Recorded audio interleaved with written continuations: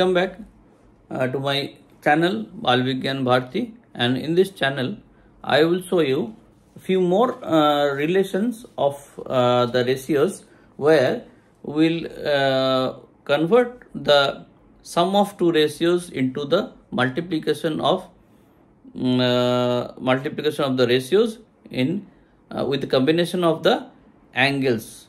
Okay, so now let's say there are two angles, okay, A and B, A and B. Now if I take any ratios of A and B as a plus or minus of the ratios, then how can it be converted into the combinations of the ratios where these angles will be added or subtracted? So with that means if I take sine of A and sine of B, that formula can be converted into multiplication product of sine of A plus B and n minus B. How can it be possible? So the first formula, that again a standard formula, you can use it, but before than that you have to understand how it is coming. So this is 2 of sine A plus B by 2 into sine of cos of A minus B by 2. How will you prove that? Yes, so how will you prove that? Okay, so now if I say you, it will be very easy to understand. It's not a big thing, but seeing it you find it is very difficult, because till now whatever I learnt, if you try with this, you may not reach at the exact value that is in right hand side. You need to use your common sense. It is not that big thing to understand. So if I say, what if I write A in this form, will it represent the A in same way? Because A plus B by 2 plus A minus B by 2 if I write, so this will give you A again.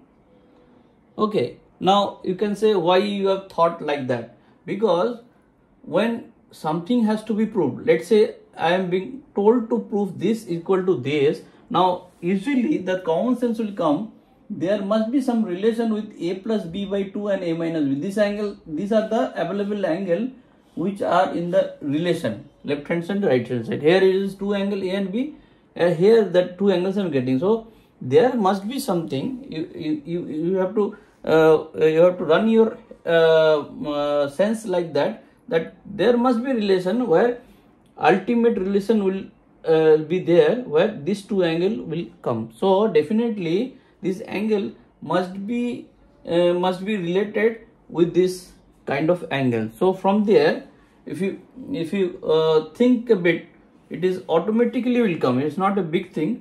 I am saying very easily, but it's not that I done it very I need to put my effort so much. I have practiced so many things, so that means it is automatically will come like that. It is not that always you have to follow some source to bring this kind of you can say the solutions. You can do it your own way. Okay, so try and practice more so that it will be easier, as I am saying. Okay, it's not that very tough to bring these ideas in your own sense or mind. Okay, it is very easy. So now A can be represented as this.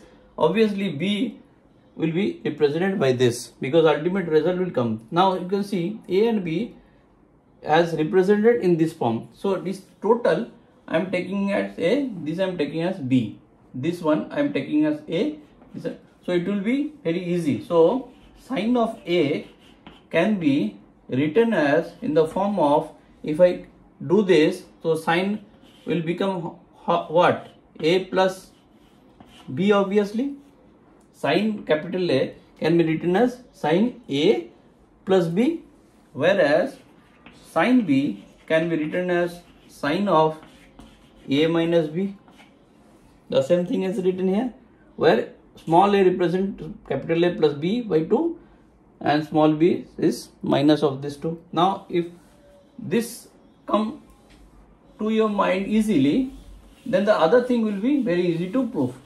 The only thing is that if we put sine of a plus b here plus sine of a minus b here, now rest of the things you already know. What is that? You expand it. Sine of a cos of b plus cos of a sine of b. The next one, sine of a cos of b minus cos of a sine of b.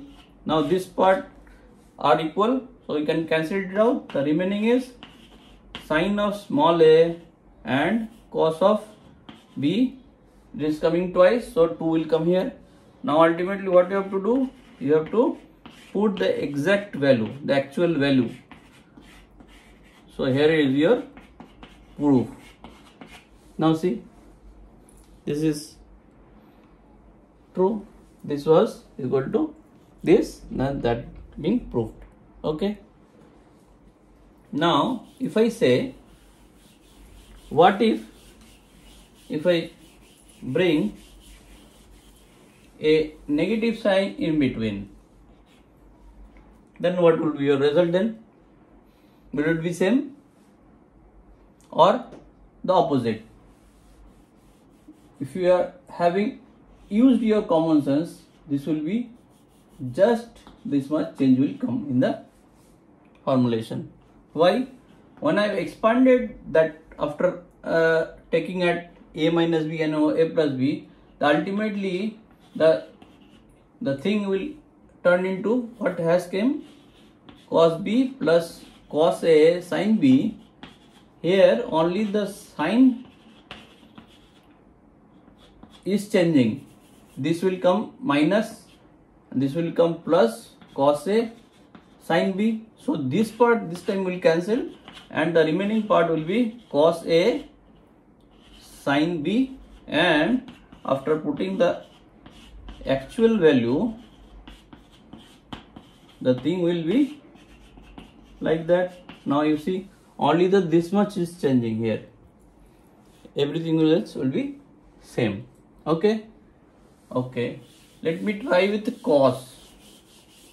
Okay. Now this time I will not write the right side equation because I know the trick. So I can go with this directly. Now what I will write? Cos of a plus b by 2 plus a minus b by 2 plus cos of a plus b by 2 minus a minus b by 2. So this will be my elaboration, and further if I elaborate, cos a plus b, what is the formula? Cos a cos b minus sin a sin b plus cos a cos b plus, because when it is minus in between, the sign will change here, so that will be sin a sin b. Now this part are same, you can cancel it out. The two part will be 2 cos a plus b by 2 into cos a minus b by 2. Okay, understood? So I have not written this time, so that the thing will come is, now I can write it here, cos of a plus b by 2 into cos of a minus b by 2. Now if we can use your common sense and tell me if in case I change the sign in between. So what will be your answer then? It obviously will come to sin a plus b by 2, because in this case the second part will remain, the first part will abolish. So this will be like that. Okay, you can do it at your home and you can try it, because I am leaving it to you, because very easy, already shown. So why it is necessary, why this kind of formation is necessary, why this? Now let's say I am taking some angle, A is equal to 75 and B is equal to 15. Now this kind of angle is not having direct value, you have to calculate it, or every value you cannot remember. There may be possible that some angle is such that you have no choice. Rather, if I take it like that, let's say this is further tougher angle I am trying, 73 and this is 30. Now 75, 15 at least people can try and get it. But how about this?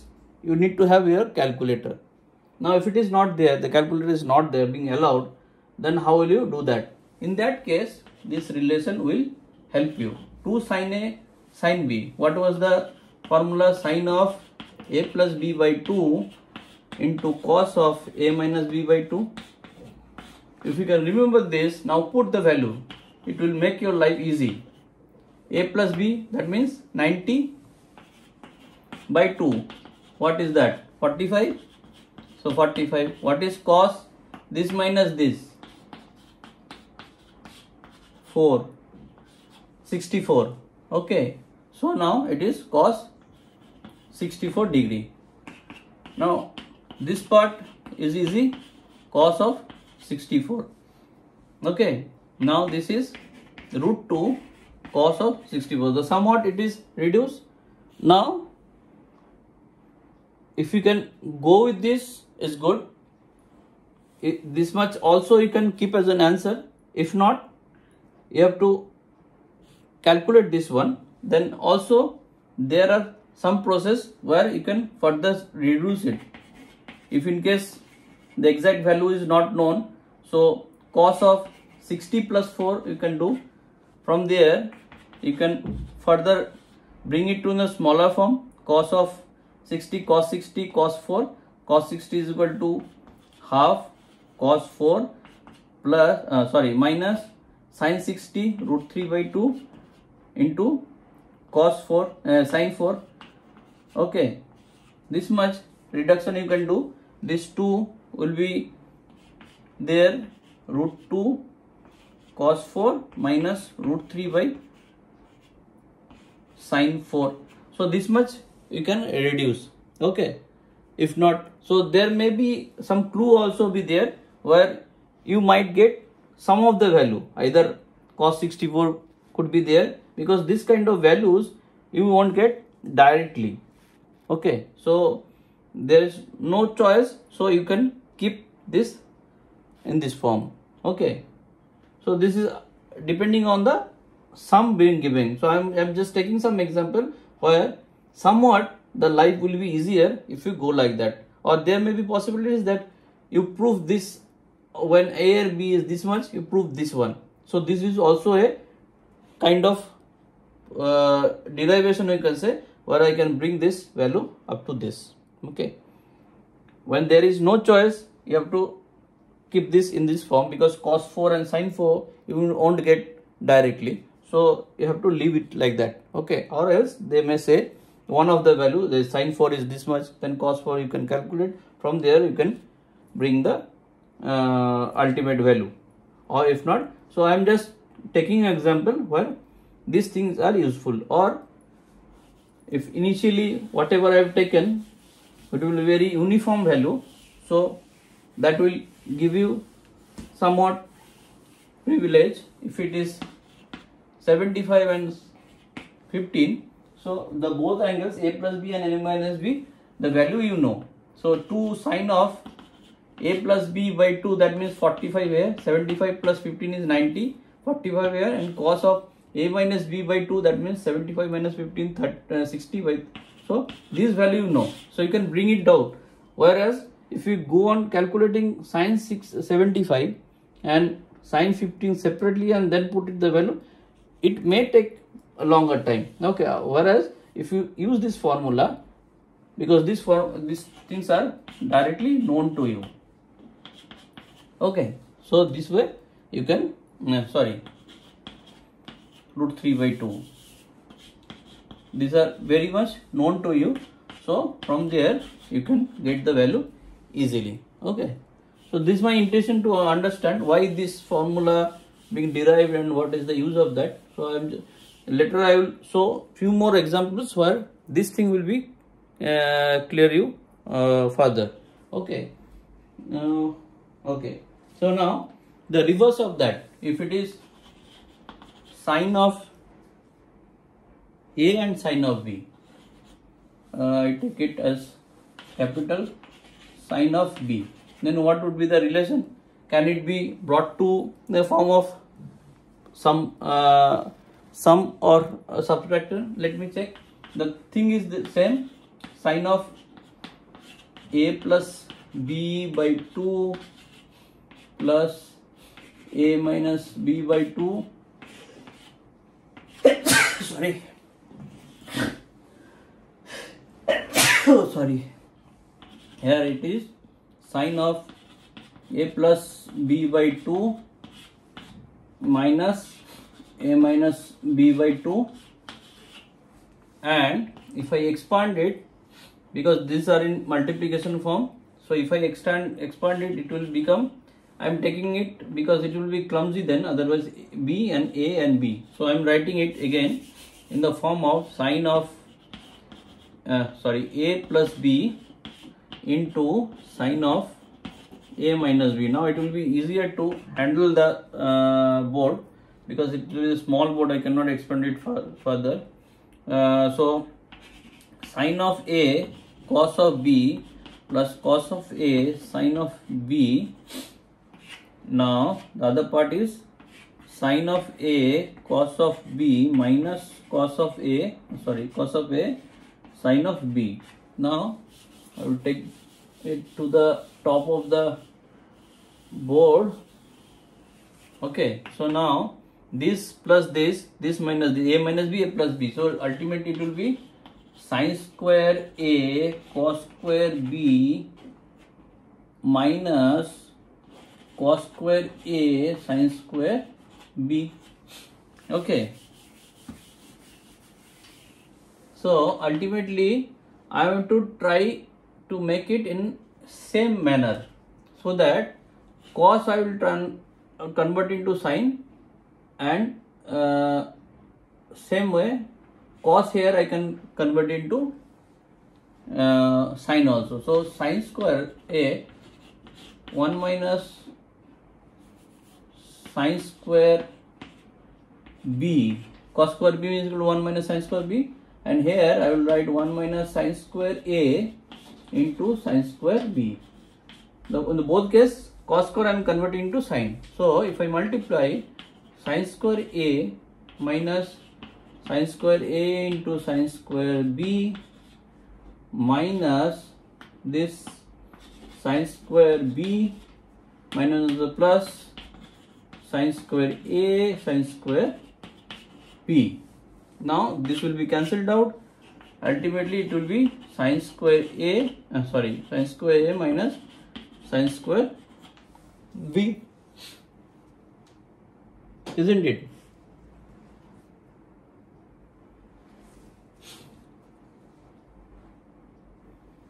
So this will become what? Sine square A sine square B. This will become, if I write it in the form of sine square A plus B by 2 minus sine square A minus B by 2. Okay. Fine. Can we further reduce into simpler form? Let me check if I can. Now I have written in the actual angle A and B. Now if it is so, sine of A plus B by 2 plus sine of okay, fine. So if it is so, if I take half, so I can multiply it into 2 sine square A plus B by 2 minus 2 sine square A minus B by 2. Yes, I can write it. Why I am writing, you will come to know shortly. 2 sine square A plus B by 2. What is that? This is equal to what? Because 1 minus cos 2 theta is equal to 2 sine square theta. Isn't it? Or 1 plus cos 2 theta is equal to 2 cos square theta. This I know. I will use it here. 2 sine square theta means 1 minus cos of 2 of this means cos of A plus B. Okay. So this will be in bracket minus 2 of sine. Similarly 1 minus cos of A minus B by 2. A minus B. This will be in the second bracket. So now 1 minus cos of A plus B minus 1 plus cos of A minus B. 1 will be cancelled out. Half into cos of A minus B minus cos of A plus B. So this is my ultimate relation. Yes, this is my ultimate relation. So what I have seen, sine of A into what I have taken initially, sine of A. Yes, sine of A into sine of B, which will come as half into cos of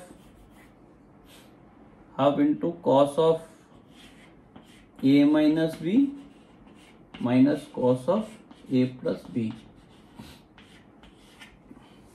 That also come to this part. This also we can use if it is necessary somewhere. Sine of A plus B by 2 minus sine square of A minus B by 2. This is the you can say byproduct of this derivation. This is the product that I want to bring. This is the this is the byproduct. If in case somewhere if you stuck, this also possible to be. So, but it's not possible to remember all that. I am just showing the derivation so that you can get several way of solving the problem. Not that you are stuck somewhere. I will not try something else. So, in the derivation, that is automatically will come. If you go on practicing this kind of derivation, it will automatically come in your mind. So you need not to put so much effort to solve it. Okay. So thank you for now. I might give you some more derivation of similar kind. Then after I will show numerical problems. So that will be very interesting when you solve numerical problems along with me. Thank you.